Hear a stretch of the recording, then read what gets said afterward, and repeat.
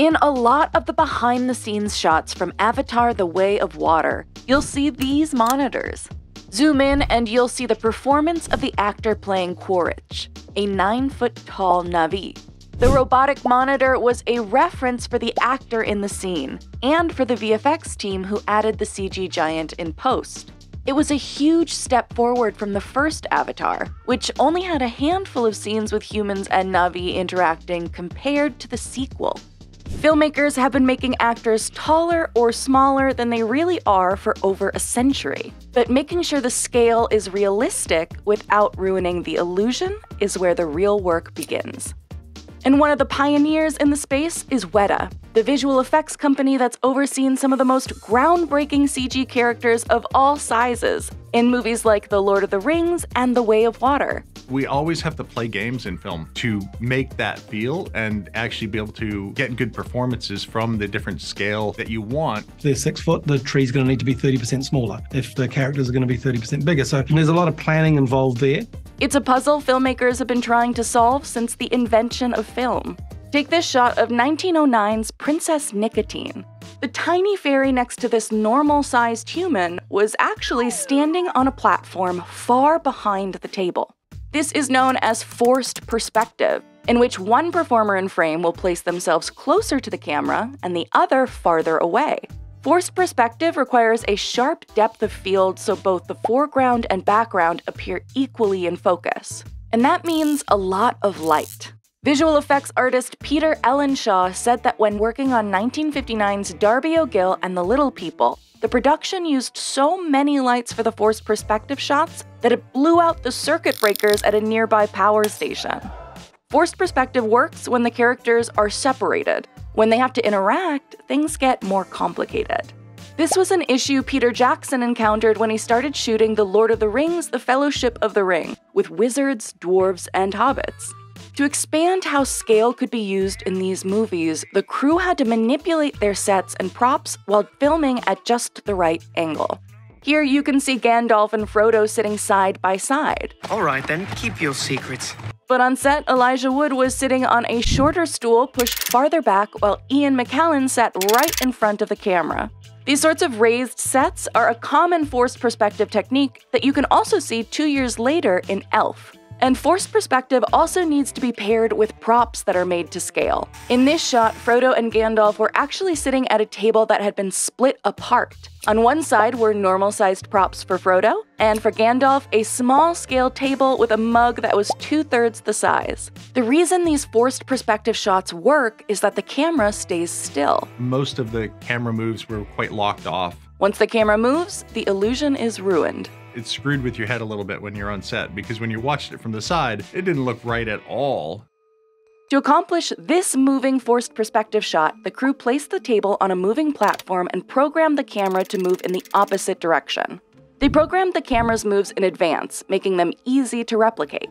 That way, in scenes like this one, they could shoot the actors separately in the exact same way and seamlessly combine them. The shorter Bilbo could walk in front of the much taller Gandalf, and it could all be combined with the 2 versions of Bilbo's house, one Hobbit-sized and one made 33% smaller for Gandalf. Oh!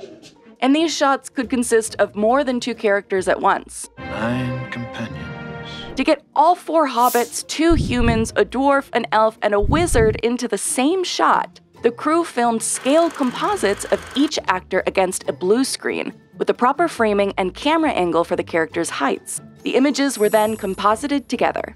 This technology continued to be perfected and used to expand the Lord of the Rings universe.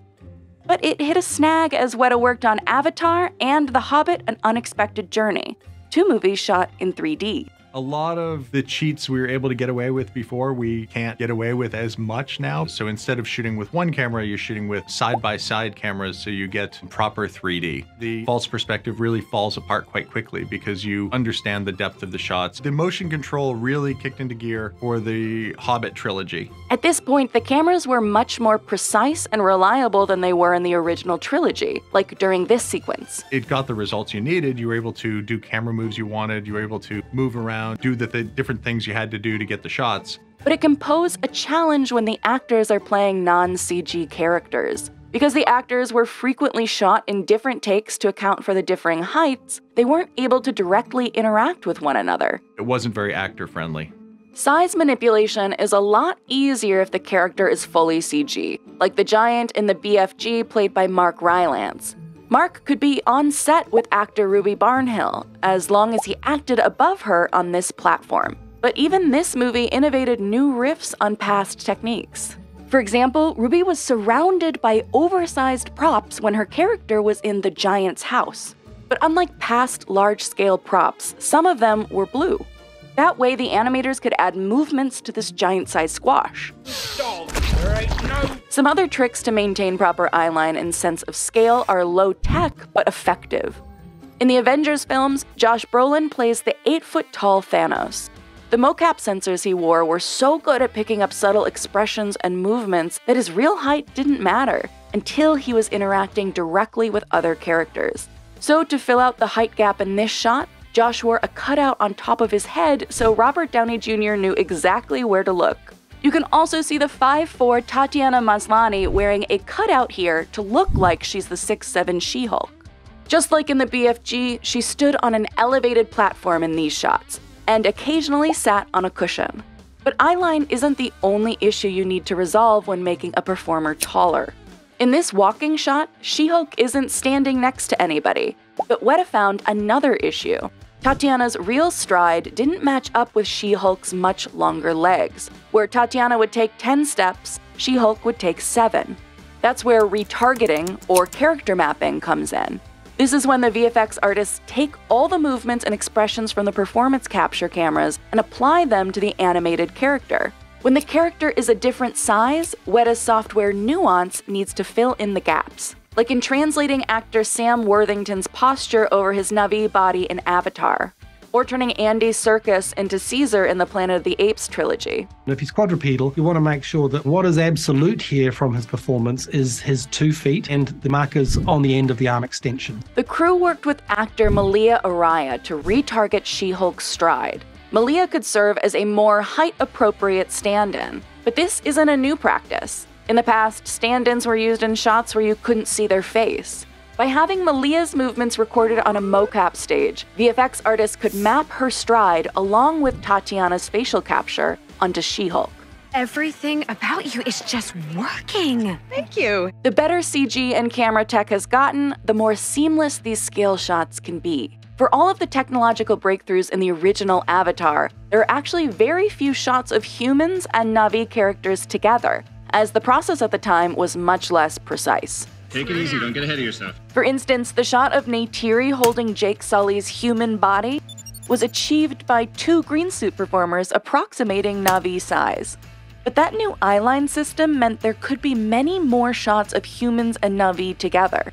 It consisted of a monitor playing an actor's previously recorded performance. That monitor was attached to overhead cables at 4 points. So whenever Scoresby had a scene with Quaritch, the monitor would play back Stephen Lang's performance at the proper height. It got rotations, it got height, so as he moved around, it knew exactly where his head was supposed to be, his eyes were supposed to be, and it moved around set. Take this shot where Quaritch walks alongside 2 human-sized characters. We had a live-action character, Kevin Dorman, actually walking beside them. Kevin Dorman is the easy one, right? He's just live-action character walking on a construction set, but he has to match the speed of slang, which was performance capture. So we take the performance capture and we put it on the cable cam, the eyeline system, and we actually ran that down the construction set, and Kevin Dorman was able to walk along with him, and he had an eyeline, so he knew the speed he was supposed to walk. But it wasn't just the actors who needed precise references.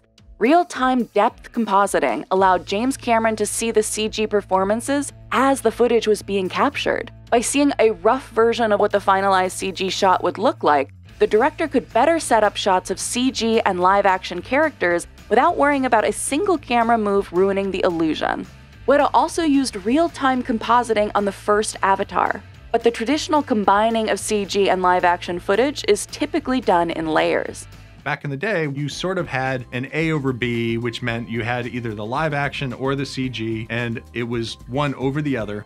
The new system built for The Way of Water looked at each shot's elements in pixels instead of layers. We wanted to place the depth of each pixel as we were shooting so that instead of doing A over B, we could take each point on space and say you're either in front or behind the other character. And that helps achieve the correct scale. You could actually see how big someone was, because otherwise you're just getting that fake perspective, even inadvertently, because a character is always over the top of one another.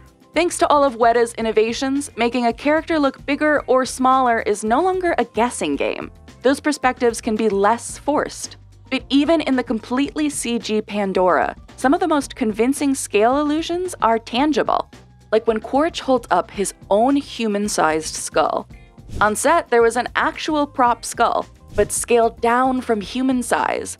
That way the actor's hand looked Na'vi-sized. When he crushes it, it feels like a normal-sized skull because you never think about his hand being a small, normal-sized hand. You just assume it's the Na'vi's hand crushing it because you go from a shot of slang to a hand and your brain just fills it in as just a big hand instead of a painted smaller hand.